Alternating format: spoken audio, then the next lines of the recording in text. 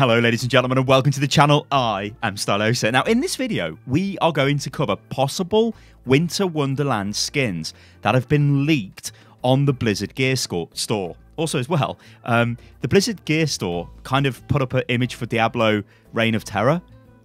Could that be the name of the next game? Anyway, I digress, ladies and gentlemen. Also as well, we're going to discuss the idea of new interactions. Could this lead to possible new bits of lore and all that kind of good stuff? There's a fantastic video which I'm going to link to in this video's description. You guys go and check it out. It shows you all of the 40 plus interactions that have been added with this event. And ranked is fixed, ladies and gentlemen, because you can't select Tor.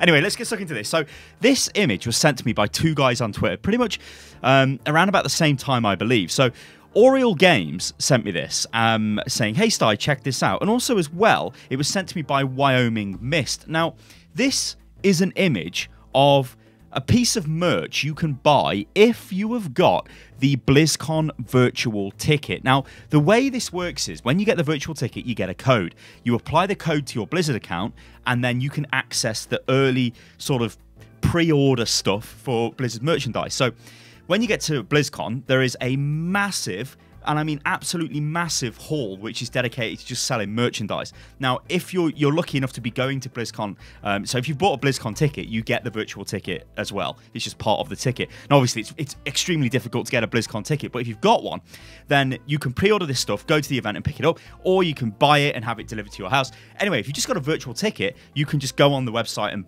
basically buy this stuff and it'll be dispatched to you at a later date. But it shows you the new stuff. And the one thing which stands out is this. It's the Omnic Cracker t-shirt. Now, if we look at this very closely, you'll see there are two characters here behind Zen. Now, obviously, that's Zen's Nutcracker skin. We all know that. It's like an amazing skin. It's one of the best skins in the game, let's be real. Especially when you've got golden nuts as well. It's just beautiful.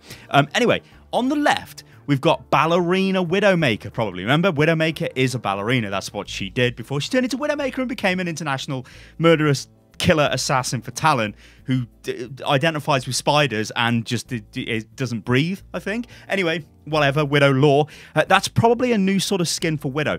Then on the right-hand side, and this is the one that interests me the most because you guys know I love a bit of Junkrat, that is Junkrat, but it looks like the Mouse King. Again, this is from the Nutcracker. So it looks like Mouse King Junkrat and Ballerina Widow. Woo!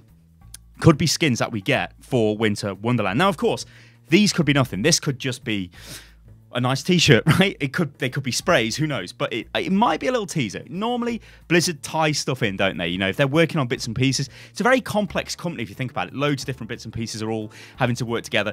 Kind of like the Diablo thing I touched on at the start of this video. Everybody's kind of expecting a new Diablo game at BlizzCon, but what's it going to be called? What is it? But then when the store updated and there was an item called Diablo Reign of Terror, and it was like a poster, and then I think it was removed. It's like, yeah, little things do seep through the cracks, ladies and gentlemen. So I think this probably is going to be an indicator of new skins we're going to get with the Winter Wonderland event. Now, on to all these new interactions. Now, every time there's a major update to Overwatch, so when an event rolls out, a lot of new interactions get added. The thing is, we don't really know what these interactions are, and it's a very lapsadaisy way of trying to deliver the lore, because you don't, you're not able to just go, oh, what are all the new interactions? Just show me, game. It doesn't do that. However, there is a YouTube channel which does specialize in Overwatch interactions. The link to their video is in the description of this video. Go and watch that. It's about 5 or 6 minutes long, and it shows you all of the new interactions. So this is when a character says something and another character responds. Now, often this might only happen on certain maps. So there's McCree will only say certain things on Route 66 to other people, or it requires various combinations of heroes. So if you've got Pharah and Brigitte together, they'll now say a bunch of new lines. However, there are two lines which really interest me. This is Sombra. Well, I'm not going to play the line, but like I said, go and click the link in the description. But I'll just summarize what the line is. It's Sombra saying that she feels sorry for Reinhardt after the way Overwatch have treated him. And now Sombra doesn't feel sorry for anybody. So something devastating has happened to Reinhardt. Question is, what is that? And is that going to be some sort of new lore, some sort of new like storyline which is going to get pushed forward? Because Overwatch doesn't really have any storylines. So, I mean, I'm hoping that BlizzCon fixes this and there's like loads of new lore and loads of new stuff comes out, and that'll be awesome. But it is funky, isn't it? That Sombra would be kind of like feeling sorry for Reinhardt. The other line, which is interesting, again, I'll summarize this. It's Pharah talking about her dad, saying that she's off to visit him. Now, we know her dad lives in Canada, so could that be another storyline which starts to form? She's off to visit her dad for Christmas, she says. That could be awesome. Where could that go? Who really knows, ladies and gentlemen? But like I said, go and check this video out. It's really, really good. There's loads of new interactions. Check it out. Yeah, and a bit of a joke. Ranked is fixed, right, because Torv's not playable. But ranked is ranked, right? This is a whole massive debate. A lot of people have recently been calling for role queue again. This is something which comes back. Now, remember, we know that if you guys watch some of the interviews I put on the channel from when I went to Korea, some of the devs that we interviewed there, they did actually speak about this system of sort of crawling, walking, and then running. And the current state of LFG in the game and the way we form groups is the crawl phase. So we are going to get to the walking phase at some point. Question is, will the walking be at BlizzCon? And will that be, hey, you can pick your role? Because ranked is just like, I love Overwatch and I play it for hours and hours every day. And I thought that my playtime was actually declining. And you know what? It's not. On the absolute unit account, I've got about 80 hours, I think. Actually, I might be exaggerating that. No, that one's not 80. That one's about 40 hours. I've got another account of 18 hours. I think this is where I'm getting confused. Yeah. And then another account, which I never ever speak about. But that's my highest rated one. That sort of floats around High Master and GM. Anyway, Absolute Unit, it's kind of like, it's an account that I go on to play. I go to play to win. But I'm playing roles that I typically don't play. But obviously, I'm still trying, right? Because it's still competitive.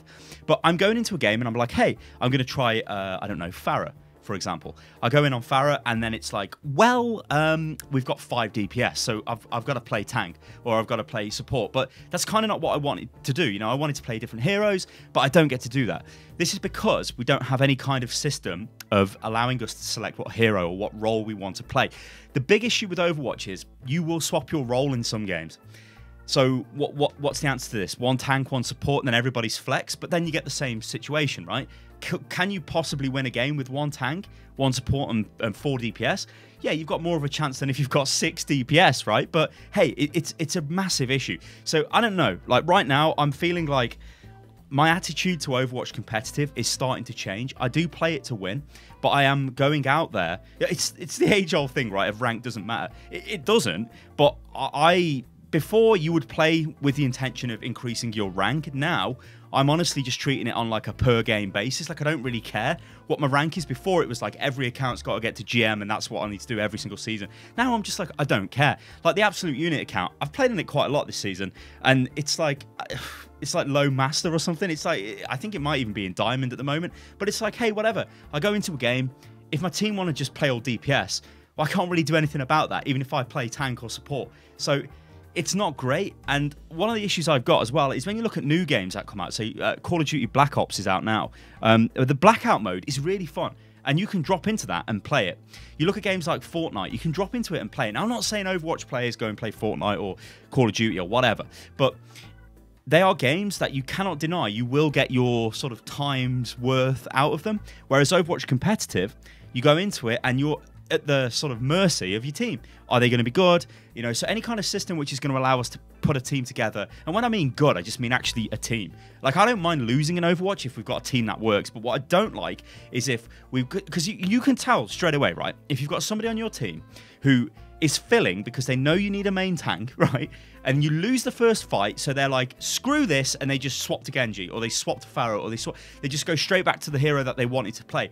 That's typical of Overwatch, because those players are like, okay, I'll try my best, but then instead of playing the tank or the role that they've selected, they're looking at it from a DPS point of view, and they're like, well, I would have killed those two guys. This guy's so bad, so I'm just going to play DPS. Now, what they do, or what they've done there, is thrown the game. They don't realize it because they think I'm going to try and hard carry. But without a tank, you're never going to win. This is like, it's so complicated, isn't it, Overwatch? Oh, my Lord.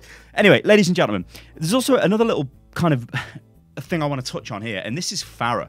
A lot of players have been saying Pharah is trash, or Pharah is not going to be very good when the update comes out. Now, me and Josh made a video on Pharah, and we were a bit perplexed why they'd even bother touching Pharah on PC. On console, I agree, because it makes, you have to be more accurate. You're not getting a lot of splash damage and just wiping people out all over the place, so that makes sense. But why put this onto PC?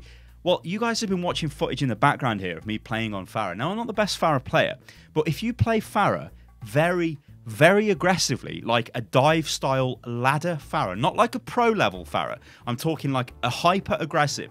You're going to jump towards people and just shoot them at point blank range. She is so much more effective now. It is insane. If enemies want to stand in a choke and you fire rockets into them, you do so much damage to them now. You can burn tanks down really quick.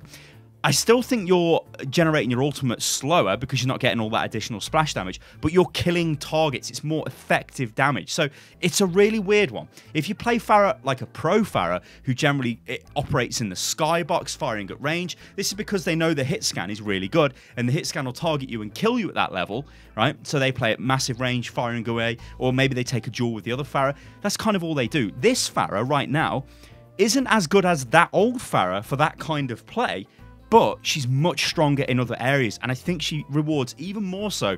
Like ludicrous Pharah, I'm just going to dive on top of people, I'm going to jump in. Like, if you guys have been watching the video in the background as I've been talking about today's topics in the video, you'll notice that I'm sort of going between being really aggressive and sort of playing at range. This is because I'm bad. I should just be aggressive all of the time.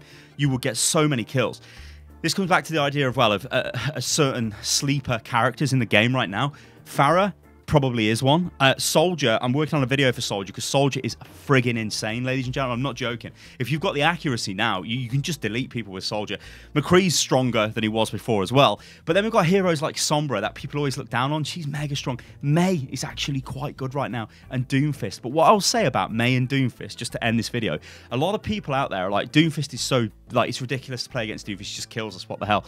Mei, it's the same, right? She just kills us.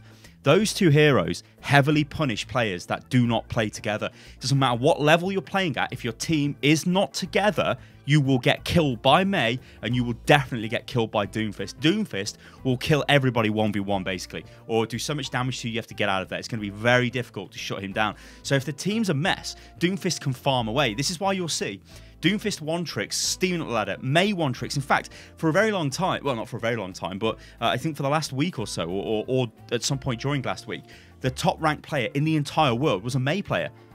What's going on there? Anyway, that's because they butcher teams that are not working together. And I don't mean some sort of high-level synergy. I just mean playing together, like standing together. Don't run away. Anyway, ladies and gentlemen, I've been Stylosa, this Unit Lost. I hope you guys enjoyed the video. If you did, then, well, like the video. Remember, you can subscribe to the channel and all of that good stuff. Follow me on Twitter, which is @UnitLostGaming. And I'm finally getting better. I'm not as bad, although I've got a massive headache, so I should probably go back to bed. Catch you guys on the next one. Toodaloo.